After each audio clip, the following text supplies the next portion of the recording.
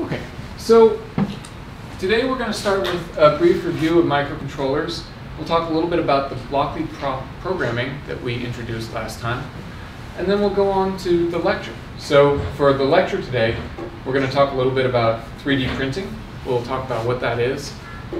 And we also have a 3D printer that is in our lab now. So we'll be able to use that for the next several weeks. And so we will actually start printing the name tags today. So we're just going to go through in alphabetical order. We should be able to print maybe 3 or 4 at a time. So the first 3 or 4 people will get to print their name tags today. And then we'll go on and do the next ones in the next classes after that. We'll talk a little bit more about programming as well. So we'll go into some more advanced concepts like functions, and we'll show how we can actually create several different functions to do different things. Okay? So any questions before we get started? Okay, so let's start with a brief review of microcontrollers. We said that microcontrollers were little computers that had all the components that they needed on one board. So they have the same components as a regular computer, such as a processor, memory. Sometimes they have input-output devices as well. But whereas a regular controller or a regular computer might have all of those different pieces on different boards, a microcontroller has all of those pieces built in together on one single board. Okay? So we talked about a couple of examples of microcontrollers. We talked about the one that we're going to be using, which is the activity board from Parallax. That uses a propeller microprocessor, and we talked about that one. There were many other examples as well. So we talked about a Raspberry Pi, and Errol was kind enough to bring in his Raspberry Pi Zero, which is the same thing but the smaller form factor and even less expensive. We talked about Arduinos. Those are another popular type of microcontroller. We looked at basic stamps, which we have used in ET302. So these are all different examples of microcontrollers. Each one has its own advantages and disadvantages. Oh, Michael brought in another one. So this is yet another microcontroller. Do you mind if I pass this around? Yeah, I don't mind. Okay. So that's called Microchip Ticket 3. There you go.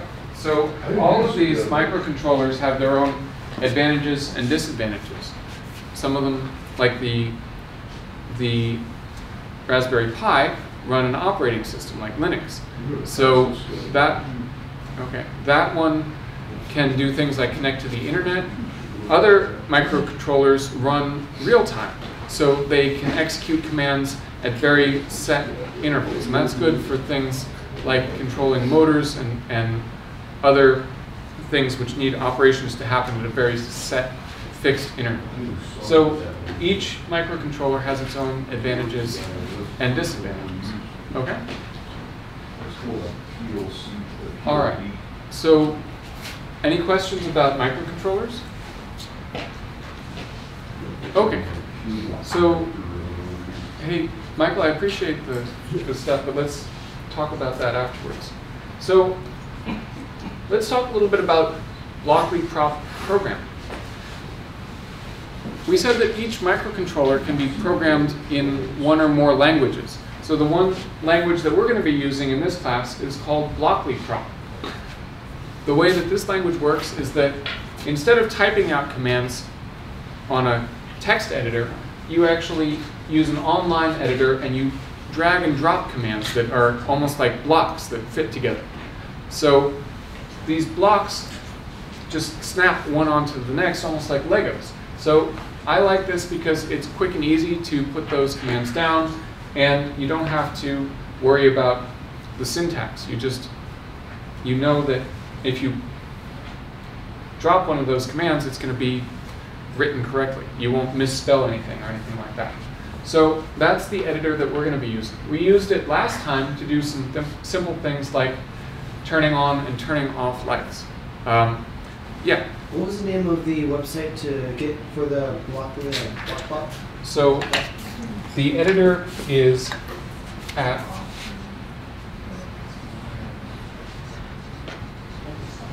blockley.parallax.com. So I have made sure that we have the correct version of the program installed on our computers now. So today you guys will be able to log in to this website. You'll have to create your own account, and then you can log in, and then we can use this website to program the microcontrollers that we have. So you guys will be starting on that today. Oh, Blockley is brand new from Parallax. Yeah, this is a fairly new language in the last year or so that they have come up with. The language Blockley was invented by Google, and it was an open source language, and it was adopted by a number of different companies. So Google uses it to write games. I'm sorry, did you have a question? Yeah, so that works with all propellers. So if I yes.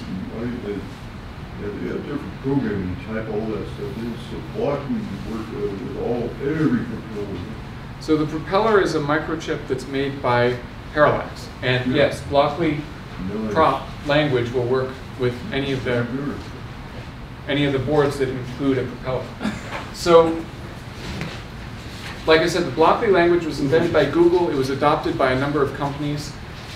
There's a company through MIT that actually uses Blockley to make apps for a cell phone. So if you figure out how to write Blockley code for the microcontroller, you can take those skills and write apps for your phone. It's pretty cool.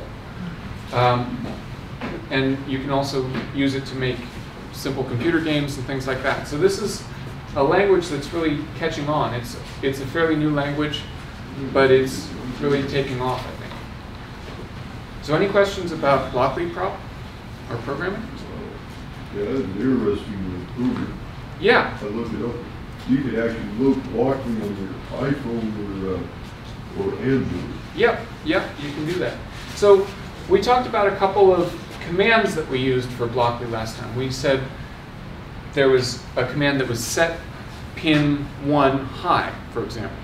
So if we had a voltage probe connected to pin 1, we would see that when we use that command, we get a high voltage, or about a 5-volt signal coming out of that pin. We saw that there were actually 2 LEDs that were already built into the propeller board that we were using. They were connected to pins 26 and 27. So if we put a high voltage on pin 26 or pin 27, it made those lights light up automatically. Okay? So a command that said low 26 would turn the light off that was connected to pin 26. And then finally we looked at a pause command. So the pause command just tells the processor to wait a certain amount of time. So any questions about those commands? Okay, then let's go on to today's lecture. So today we're going to start by talking a little bit about 3D printing. And then we'll go on and do a little bit more programming and talk a little bit more about some more advanced functions. We'll do some programming today. We're going to learn about how to actually make functions that you can call. So we're going to make a function that is called turn left, which causes your robot to turn left. Then we'll make a function which is called turn right, and a function which is called go straight. Yeah, thank you. Yeah. So the reason that we're going to be building these functions is that they will make the foundation for our navigation program. So over the next several classes, we're going to be building up bits and pieces of the navigation program so that in about 3 classes, we will have all of the program written. So you guys will understand exactly how your navigation program was put together. And then that'll be the basis of the program that you're going to use for the midterm. You guys can tweak it around and modify it. Remember, it's a challenge to see who can get around the track the fastest. So I'll give you kind of a foundation program, and then you can tweak it and improve it and try and get your robot to go faster. Okay?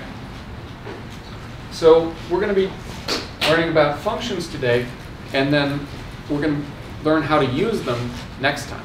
Okay? So let's talk a little bit about 3D printing.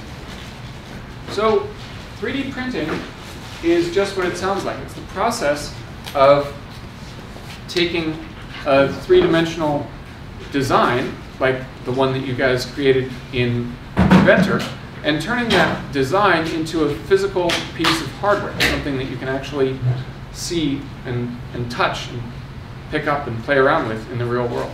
Who here has done 3D printing before? A couple of people. Who here has heard of 3D printing? Almost everybody. Yeah. Okay, cool. So, you guys can make a gun out of 3D printer. well, They got a license on the receiver now. some people use 3D printing as a tool. So just like any tool, it can be used for good purposes or bad purposes. It would be, yeah. So we're not going to do anything like that. We're not going to ever make any kind of weapon in this class. So it's not a joke. It's not anything to mess around with. It's a very serious thing. We're not going to play around with that. We're not even going to touch that. So what we're going to do is we're going to learn a little bit about how 3D printing works. So basically, what happens is that you start with you have a bed that can move around back and forth in sort of the horizontal plane, and then you have a printing head that comes and deposits material onto the bed. So this is basically like a glorified hot glue gun, okay? You have plastic material over here in a long filament that gets fed down into the print head. The end of the print head gets heated up to a temperature that's high enough to melt this filament, and then there is a little gear here, a little wheel, two wheels really, that turn and push this material down into the head. So what happens is that you put your design into the computer figures out how to cut it into lots of little tiny, very thin layers, and then this printer actually prints out one layer at a time. So it uses this material to create a very thin layer of plastic on top of the print bed in the shape of the part that you've designed. And then, after it creates the first layer, it moves the head up just a tiny fraction of an inch, and then it puts down the second layer. And then it goes up another fraction of an inch and puts down the third layer, and so on. So it puts down layer after layer after layer, making more and more thickness to your part until you get to the very top. Okay? So that's the general idea about how 3D printing works.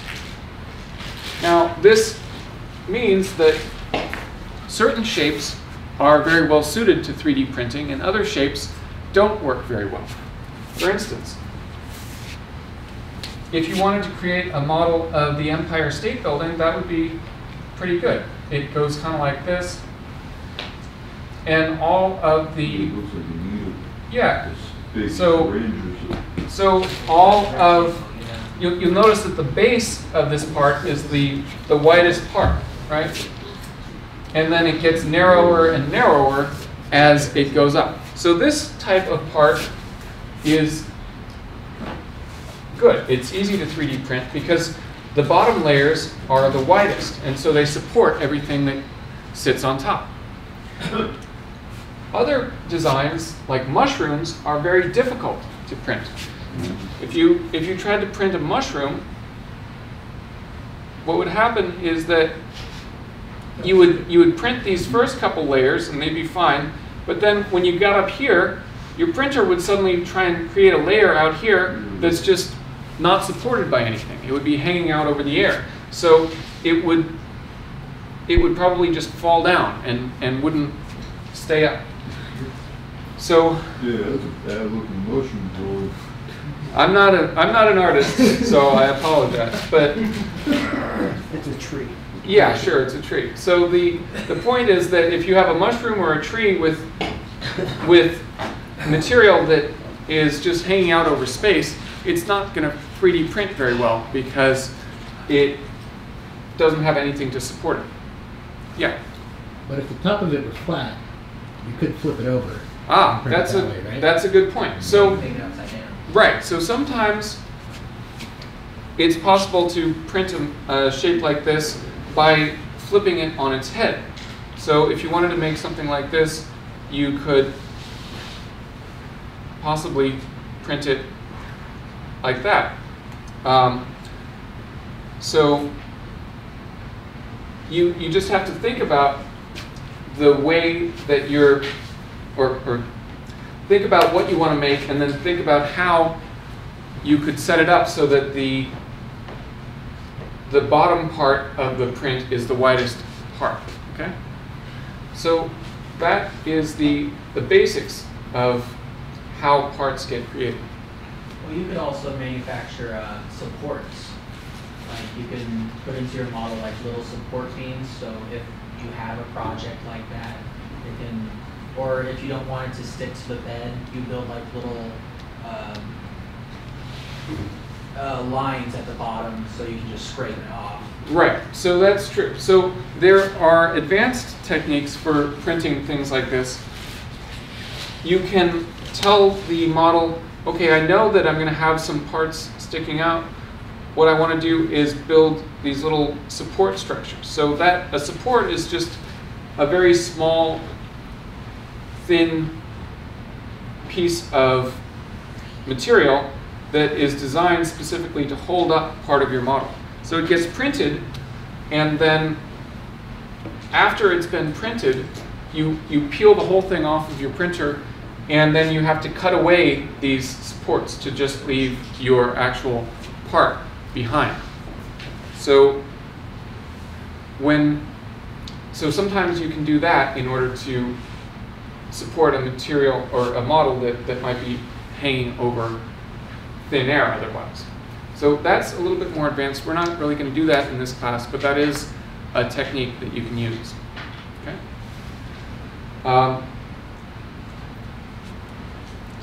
Now,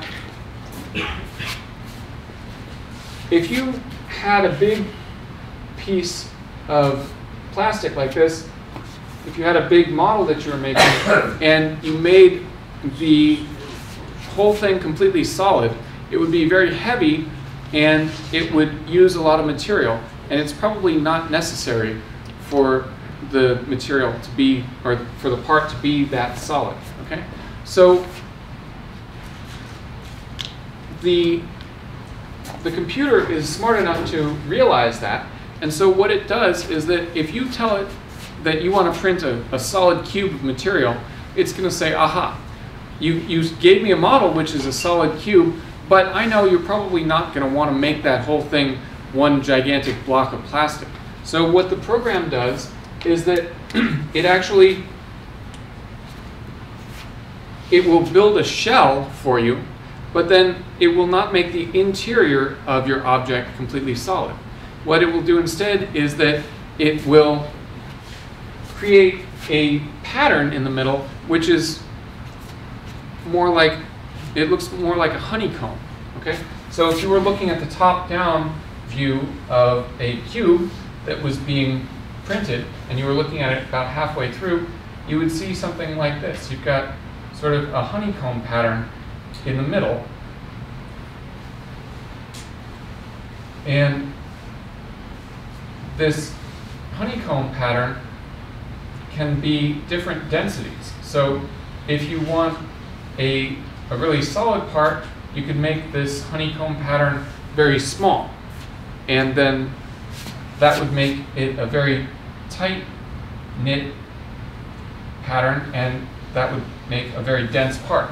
If you wanted to have a lighter part that doesn't use as much material, then you could tell the computer that, and this honeycomb would be, it would use larger honeycombs, and so it would be less dense. So you can specify the density of your part.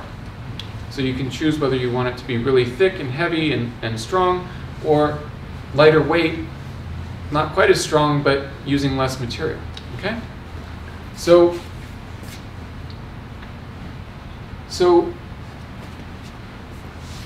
let's go through the actual process of sending a part over and having it printed. So I'll show you the steps that you go through. And we can talk a little bit more about each one of them as we go along. Okay?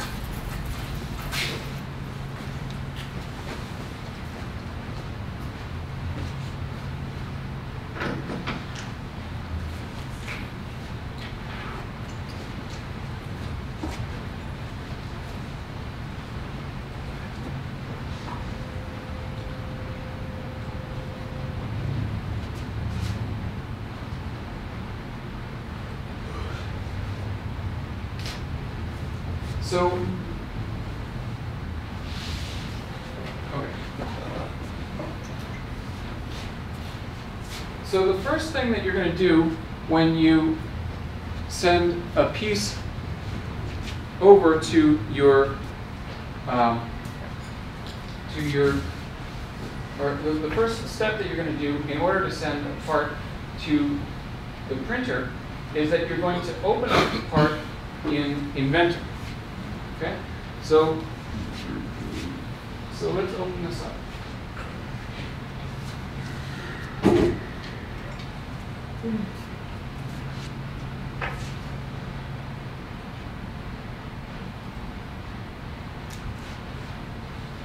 So this will just take a minute.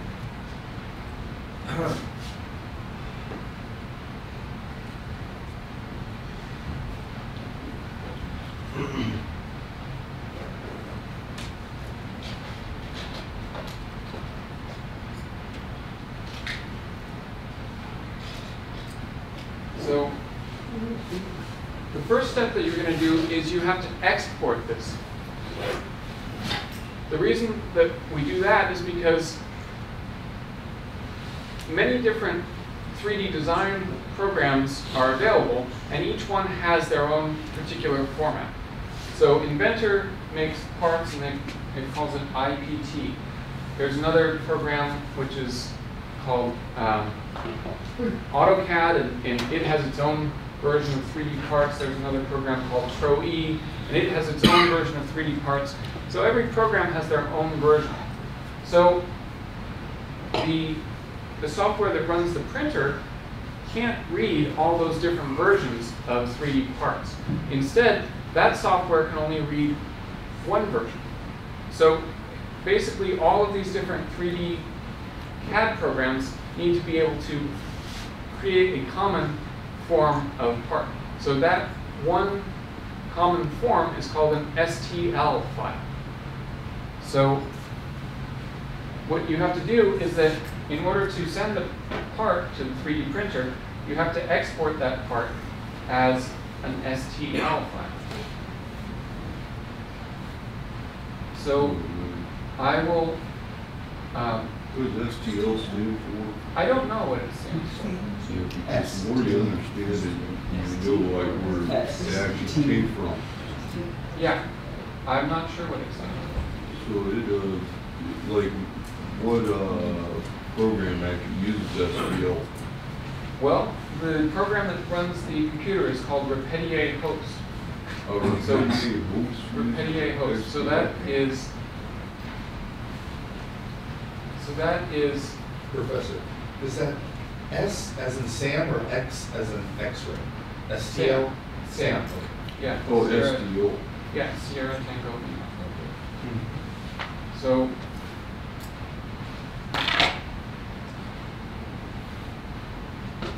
So the way that we do this is that I'll show you in a second.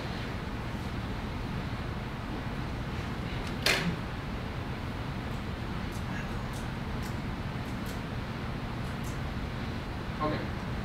So what we do is we go to File and then Export, and we'll choose a CAD format.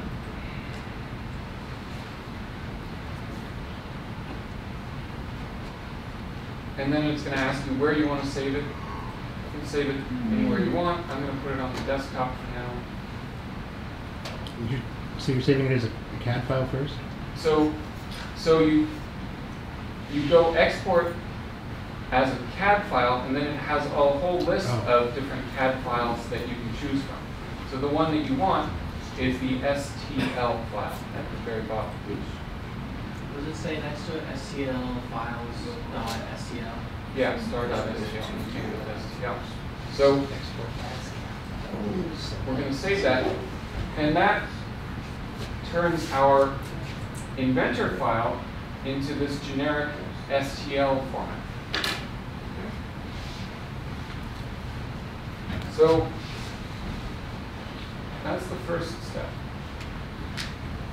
Once you have your file in a generic file format, then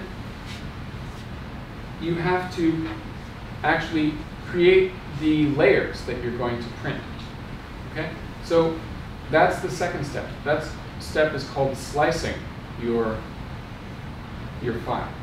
Because essentially you take this three-dimensional object and you slice it into these very thin layers. This is where you get to specify all of the parameters that really determine whether you have a nice print or not. So in this step, you get to specify the density of your part. You get to specify the thickness of the walls of your part. You get to specify how thick or how thin you want the layers to be. So if you have thick layers, the part will print more quickly because you need fewer layers to do it, but the edges will be rougher. The surfaces won't be quite as smooth. If you have thin layers, it'll be smoother, but it'll take longer. So you can specify that. You can also specify a lot of very fine details about how this is going to print. So you can specify things like the way that or how much the filament gets moved back into the head between each time that you go from one spot on your print to the next spot. So there's just a ton of different settings that you can choose while you're slicing your part. And those settings really determine the look and feel of the final product. So in order to get a really nice part, you really want to have those settings all dialed in. Now, it's a very complicated thing to learn about every single one of those settings and exactly what they do and how to tweak them and what setting is best for what thing. Fortunately, the good people in the design studio have done all of this work for you. They've played around with all of these things. They have tried out lots of experiments, and they have found a set of settings that works very well. And so rather than having to change all of those things around yourselves, you can just load up the settings that they already have, and you can know that they will work. So it's good to be aware that you can choose all of these things, but for the purposes of this class, we're not going to bother with tweaking with those. We're just going to use the settings that are already available, and that will give us a good looking part. Okay? So in the future, if you wanted to go into 3D printing more and do more with it, you know that you would be able to play around with these things and achieve different results. But for now, all we have to do is load up the settings that they already have. Okay? So any questions about that? Let me just check one thing here. Bye. Okay, so it's on. So that's pretty much what I wanted to say about 3D printing. I will give you guys a little bit more information individually when it's your turn to actually load up the printer, or load your part onto the printer. So I'll show you how to put your parts into the printer, how to load them up, how to put them on different places on the bed, how to flip them around, things like that. So you guys will learn a little bit more about that one-on-one, but for now, I think that's enough to get you started. So Yeah. you could actually do a mushroom on a 3D printer, but you have to do it upside down. Right, we talked about that. Yeah, yeah. So let's go on and talk a little bit more about programming. Make use of mushrooms. Okay? We have organic printers now. You get sugars and stuff. You go ahead and make some shrooms, man. All right. So we'll go to blockly.parallax.com, like I said.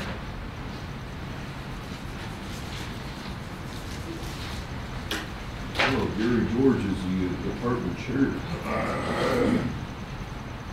So you will have to create your own login for Blockly. It is entirely free. You can use your ARC student address to do that.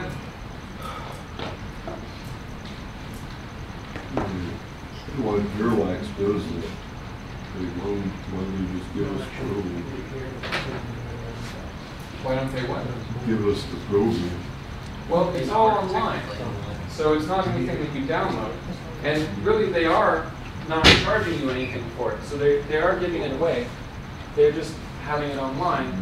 And I think the reason that they want to have it online is that they want to be able to update it without you having to do anything on your end. Also, when you create an account, you create space where they will save all of your programs for you online.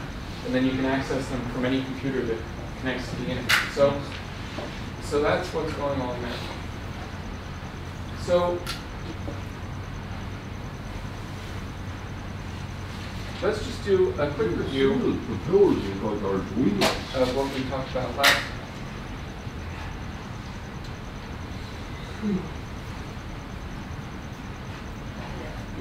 Copycat Arduino or something. So when I run this, it says the Blockly prop client is not found. So what that means is that you have to run this program called the Blockly prop client. This allows the computer to connect to the activity board. Okay?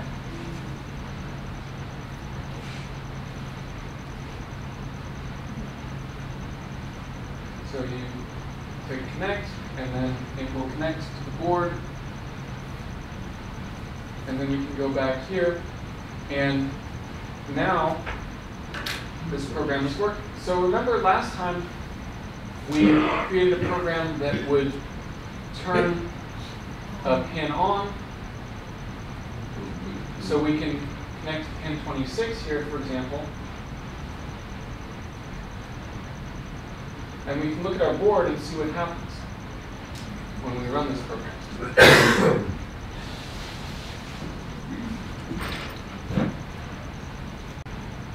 Oh yeah, you got it.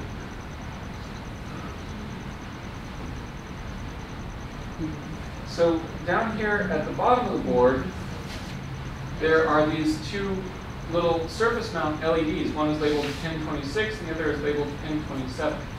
So if I run this program that's making pin 26 high, we should see that little light for LED pin 26, we should see that go on.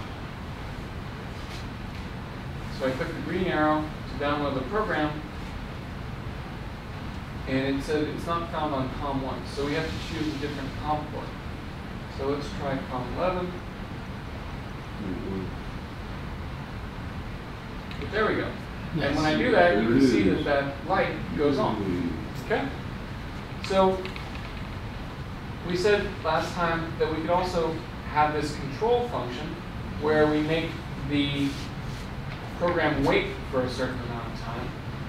I'll put like a pause function in it. Yeah, it's a pause function, and then we can make the light go off. So this will make the light wait for 2 seconds. It'll go on, it'll wait for 2 seconds, and then it'll go off. So we should be able to see this run. So it goes on, and then it goes back off. Okay? And then finally, what we said was that we could make this run in a loop. We could make it run over and over again. So if we drag this repeat forever loop there and run this, now the light should go on and stay on and then go off and stay off and just blink on and off and on and off Oh, yeah, I see. forever. So those were some of the commands that we used last time. And you could actually do this and make another light and make them alternate. Sure, you can do that too. So you guys will make a program just like this and run that, and then you'll turn that in, or you will take a picture of that and turn that in to the Canvas website, okay? How about video? I would prefer a picture just of the program. You don't have Oh, to the picture. actually show it Oh, running. Copy, paste, or So like a snippet. Yeah, a snippet or a screen capture, yeah, yeah. So then, let's go on and talk about what we're going to do today, okay? So today, we're going to talk a little bit about functions. So a function is a little piece of the code that you can call, and you want to be able to call this function from various parts of the code. So there's several good reasons why we use functions. First of all, it makes it easier for you guys. Because you only have to write the code once, and then you can reuse it over and over again. For instance, if you are making a go left function, then you can just call that function every time you want your robot to turn left. You don't have to write that function or that same code over and over again. You can just write the code once, and then every time you want to use it, you just tell the program, hey, use that function, and the program will do that. Okay? So that's one good reason. Another reason is that you can test it more easily. Yes? Blockly, can you put, like, say, remarks? Comments? Yeah, like comments. Yes. Like, how do you do that? Isn't it a separate tab? You go up here and control, you click on add comment, and then you can type in. Oh, there it is. And then Put you in- can know, like, what your program is and stuff like that. Yeah, comments are very important. So, You don't have to put a label with it, or you, nope, that's all you have to do. oh, it's pretty easy. Yeah, so, Easier than the original program. so what the other, yes, You have to connect it, can you just leave it in free space? it can You just have be to in connect free them. space. Yeah, it has Okay. a battery in that thing, it's all safe. Yeah, so the other reason that we're going to use functions is because functions can be run on separate cores in the propeller. So remember we said that the propeller has 8 separate cores that can all do different things at the same time? Well, the way that you get your program to run on separate cores is that you can write different functions, and then you can tell a particular function to start running on its own core. So if you wanted to have one function that was in charge of looking for other robots, for instance, you could write that function out, and then when your program starts, you could launch that function into its own core, so that that function would now be running over and over again all by itself in its own core, and you could have your main program free to do other things. Yeah? So you can only have up to 8 functions, or is it as many functions as you can? It just runs it until it's done and stops and so on and so forth. Right, you can have as many functions as you want. You can only have 8 of them running at the same time. But like you said, you could have one function that runs until it's done and then ends, and then you could call a different function there. And you don't have to run the functions in their own separate core. So you could have 3 or 4 functions that you call from the main program and just run that way, and then you could have other functions that are meant to run separately on their own cores. So one function could be like, it's moving forward, and then it sees another robot, and then it operates another function where it's like trail this other robot. Yeah. And still move forward. Yeah, But the other function would be given commands if it needs to go left or right. yeah. Mhm. Or like say, look at their propeller chip. Mhm. See, and they're ACOGs. How can I make that thing into a 16 cop? Like, say, if I were to, say, you just do is just attach, so you just basically attach this like a separate chip. Like, So, they're into it. so it is possible to communicate between different chips. It's not trivial. I'd be happy to talk to you afterwards and talk Yeah, about how you extra could do chip, that. I want to try and see if I can get it to happen. Yeah, well, you can try it out. We can talk afterwards and see how that might work. Awesome. Yeah. So let's talk a little bit about how you actually make a function. Okay. So it's actually pretty simple to do. Well, there it is. You just go to the functions menu and then grab this block, which is called my function. Okay. So for instance, I could have a function which I'll call blink fast. Okay? And now inside of blink fast, I will make some code that causes the lights to blink quickly. So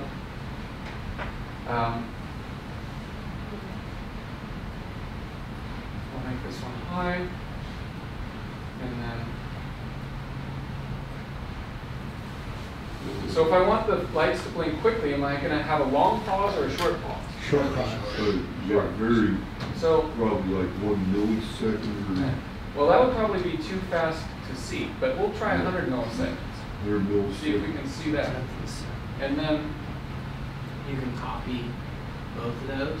yes, so to copy something, you right click on it and say duplicate, and then I'll make this one low, and I'll duplicate this one as well. All right, so that'll be my blink fast function. And now I can make another one which is blink slow. So I can duplicate this whole function over That here. is so useful. Yeah, it's pretty quick. And then I'll call this one, Quite fast too. well, that's the default name, but I want to make it slow, so I'll call it blink slow. Quite slow. And then here I'll change the delay to, 1,000. yeah, one second. Well, 10 seconds, right? Because 100 is a second. No, 1,000 is a is. second. So, It's Yeah. just in milliseconds. and now the other thing is that I don't want this to run forever, because if I call this function and the function runs forever, it's just going to run this function. It's never going to do anything else. So I will make this run a certain number of times. So I will make this run, say, 10 times. Okay? So I'll make each of them run 10 times. So these functions are great, but they don't do anything until you actually tell them to run. They So- flip a switch somewhere. Right, so what we are going to do is we're going to go back to the functions palette, and now under the functions menu, they have these two additional blocks. So I'm going to use this one called blink fast, and then I'll go back and I will grab the other one. How do you change the phase on this? It's like say, like if I were to hook up like say a couple LEDs, I want them to blink but in a different phase with each other. Like they're phasing with like where's the phasing like say there's mic pin high or low. I don't quite understand what you mean by phase. Say if I don't want them to blink at the same time. Right. So you could maybe run them on separate cores or something like that. So let's So you see can how change this works. like the timing. Say I want this guy to blink say 100 milliseconds, and this other guy to do 100 milliseconds. But say this guy, I want this guy to blink say like now, Yeah. and this guy wait a while and then start blinking. So that would So be they more can alter it. complicated. You could do that in these functions, but it would be a little bit more complicated. You'd have to, Isn't there ifs? yeah, there are. But let's run this Oh, yeah. first. Yeah. and see what happens. So this says that it's going to call the blink fast function first, and then the blink slow function afterwards. So if we run this, we should see the light go on and off pretty quickly at first. You might not actually do that. Well, let's see what happens.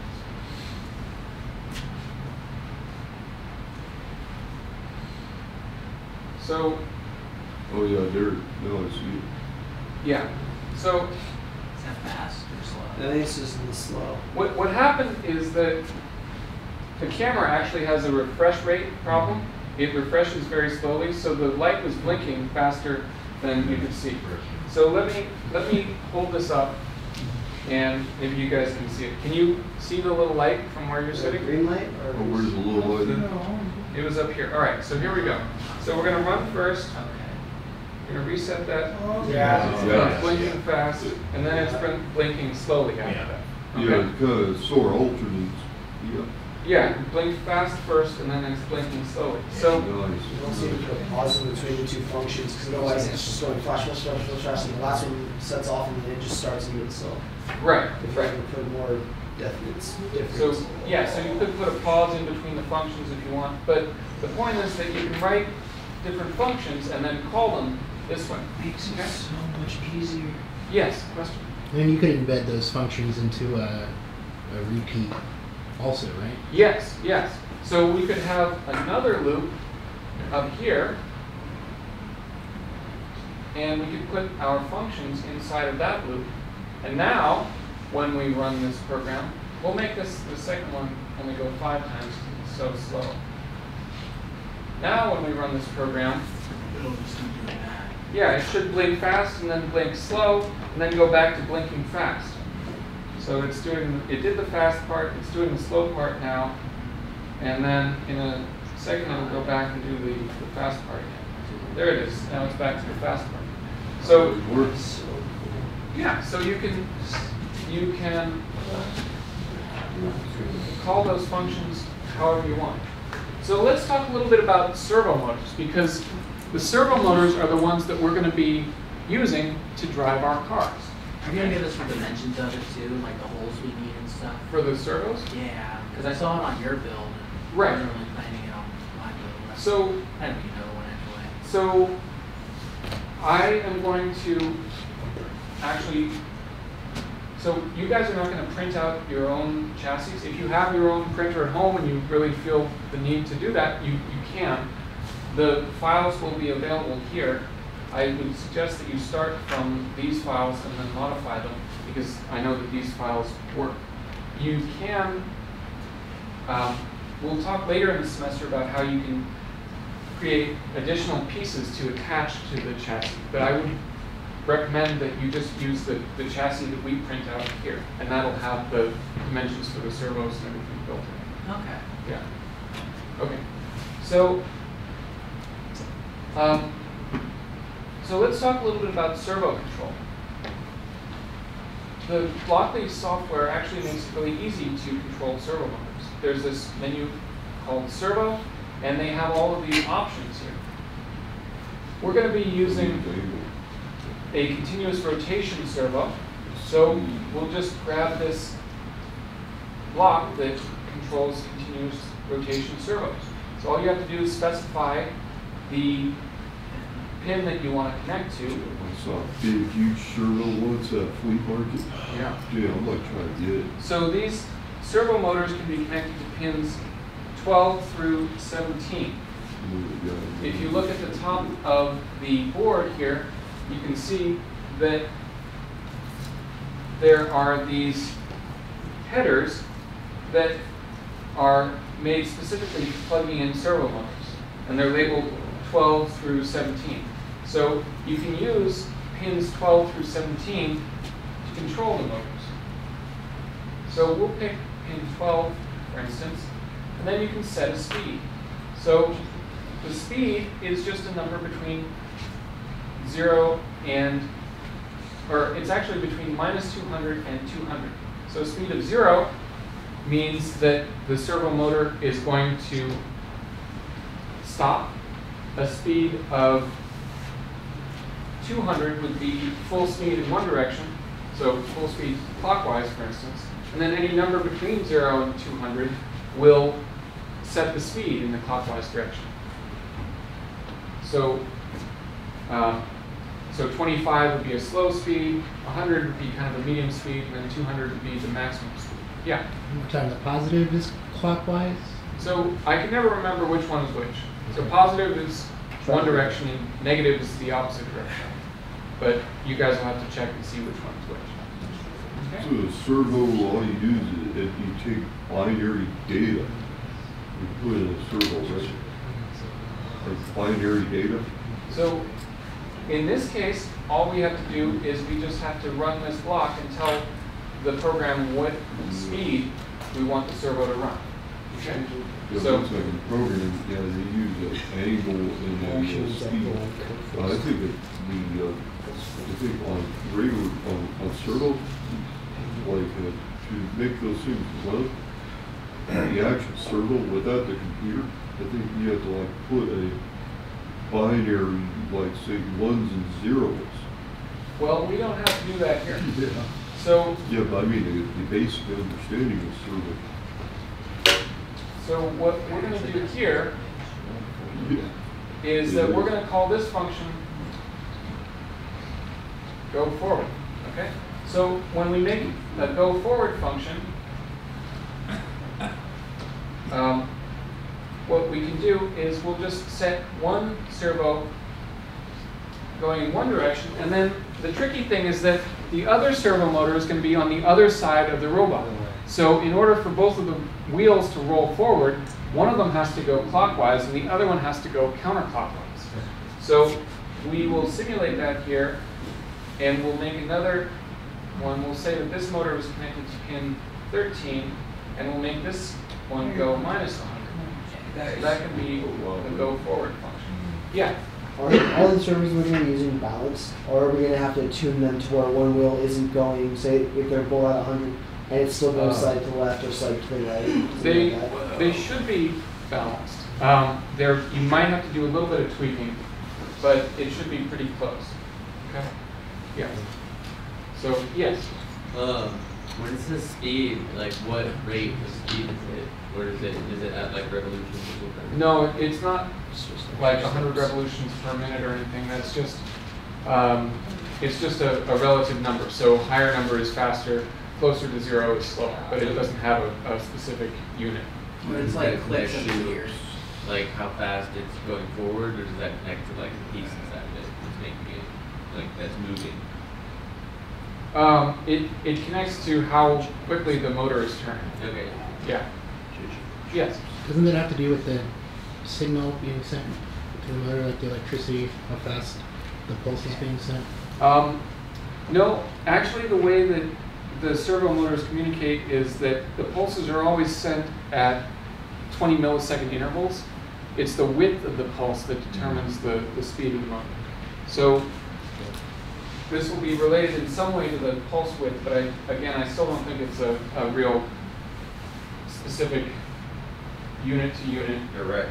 Yeah, direct conversion. It's just a higher number is faster and closer to 0 is slower. Yeah. What was the highest number again?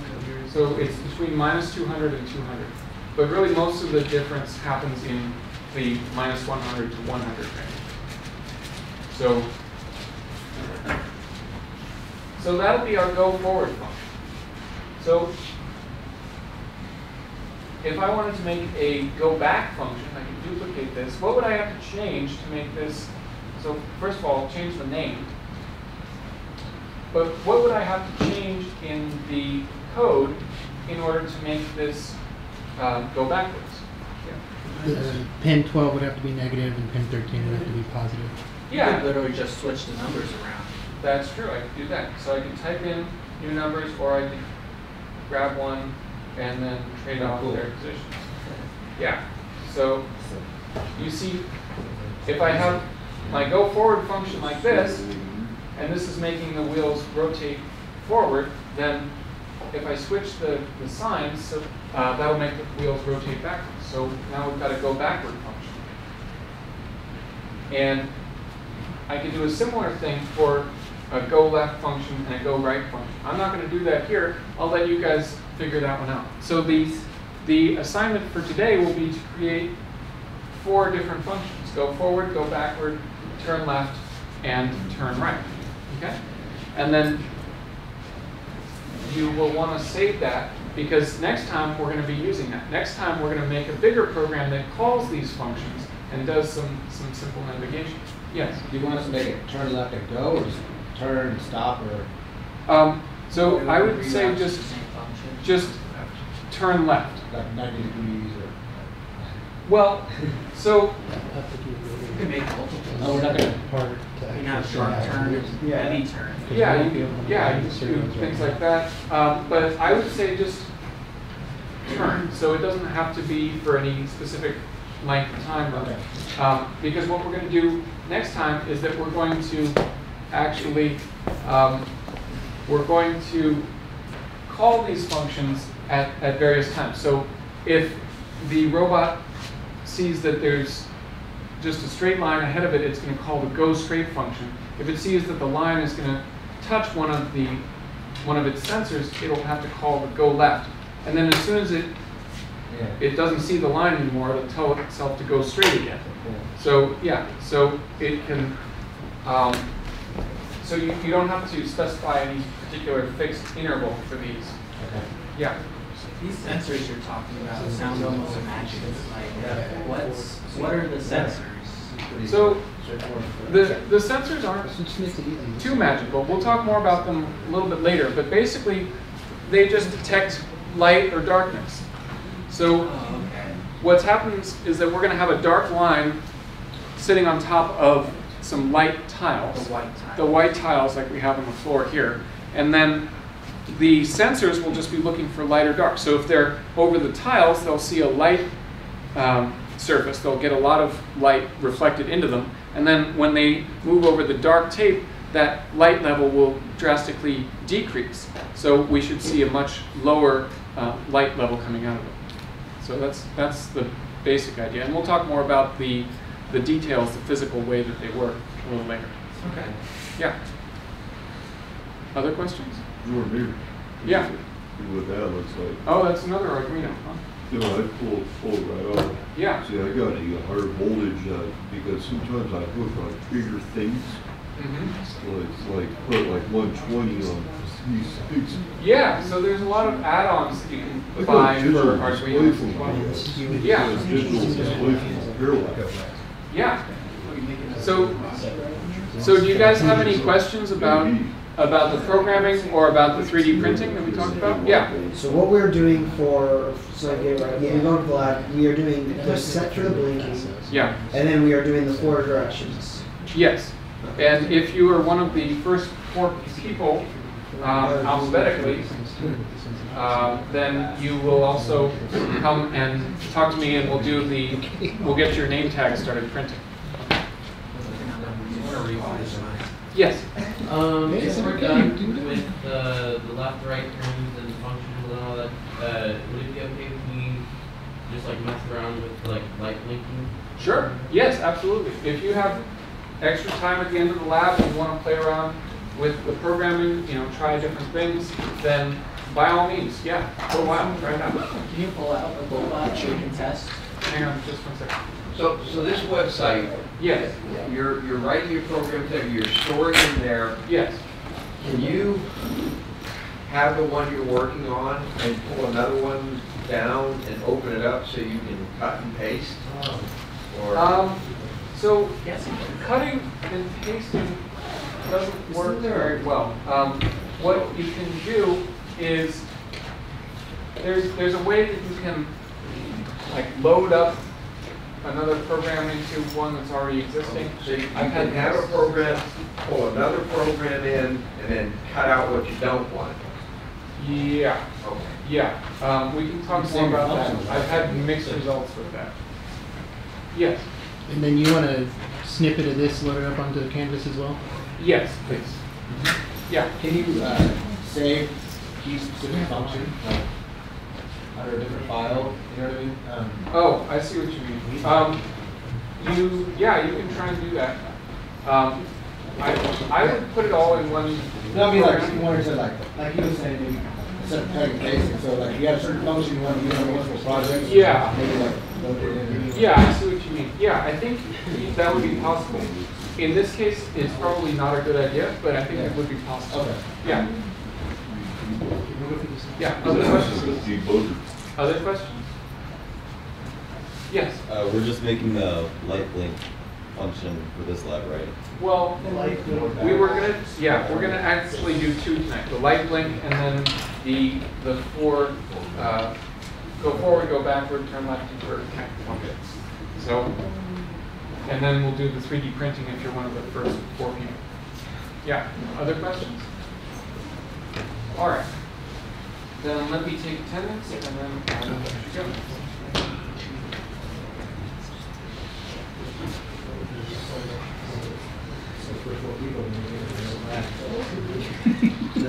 We also have to make the account for the program. Yeah, you can. Yeah.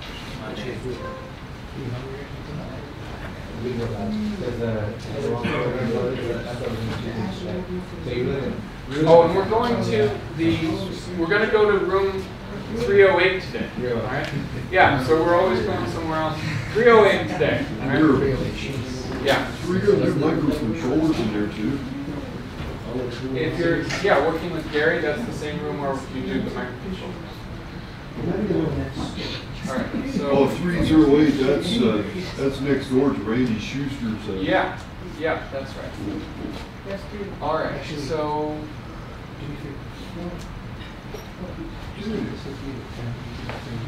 I didn't play with this that much. Isam Al-Hindi. Okay. Jonathan Borcher. Here. Jacob Bronson. Present. And Michael Chambers. Yeah, that's me. All right. So you 4 are going to work with me, and we'll put the. We'll get your 3D prints started today. We'll get everybody else's prints started in a little while. Okay. So Errol Cousteau. Here. Dave Daly. Kyle Doyle. Kyle. Carmen Fasolo. I'm here. Andy Hernandez. Here. Chase Holmes. Here. Mil Bufano. Here. Melissa Houston. Austin Kittle. Philip Lozano. Here. Benjamin McNeely. Here. Jerry Mendez Gonzalez. Here. Chu Mua. Here. Aaron Rooks. Here. Jennifer Ross.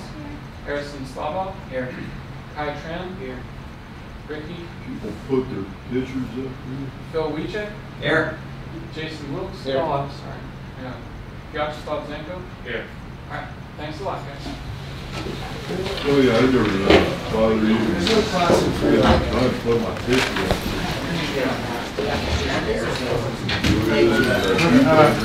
We make a, once we